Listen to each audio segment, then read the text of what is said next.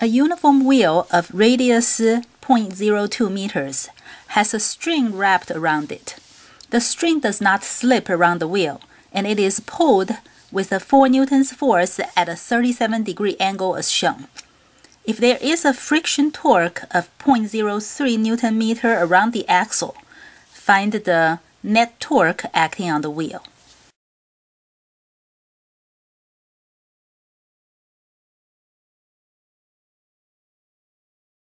Let's first find the torque produced by the 4 newtons force. Torque is the force's perpendicular component times the distance r. In this case, it can be a little hard to see what the perpendicular component is. However, we can always use the force times the lever arm to find the torque. The force is 4 newtons.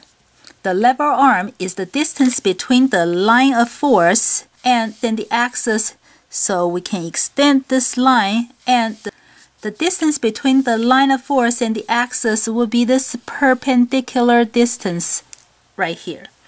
What do you think this lever arm is? It is the radius, 0.02 meters. So the torque is 0.08 Newton meter, and this force causes a clockwise torque. So this is a clockwise torque. Here I have a wheel with a string wrapped around it, and this string pulls out, and this string is always going to be tangent to the circle, no matter in what direction I pull the string. Which means if I'm looking for the lever arm to the line of force, which is always going to be tangent to the circle, the distance between the tangent line and the center of the circle is always going to be the radius. So this lever arm is 0.02, the radius. The angle here is irrelevant.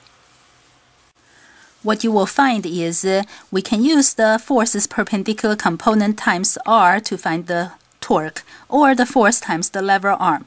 But in some situations, like this one, this method is not very easy to use, but force times lever arm is always going to work, because all you have to do is to find the distance between the line of force and the axis, and that's the lever arm, and this will always work.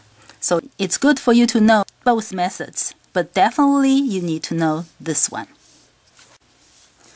So if the 4 newtons force is going to cause the wheel to rotate clockwise, that means the friction torque is going to go which way? It's going to go opposite direction, counterclockwise. Therefore, the net torque will be the bigger side minus the smaller side, because they work against each other. They're in the opposite directions. So it will be 0.08 clockwise torque minus the opposite direction 0.03 counterclockwise torque, and this is going to give us 0.05 Newton meter net torque in the clockwise direction.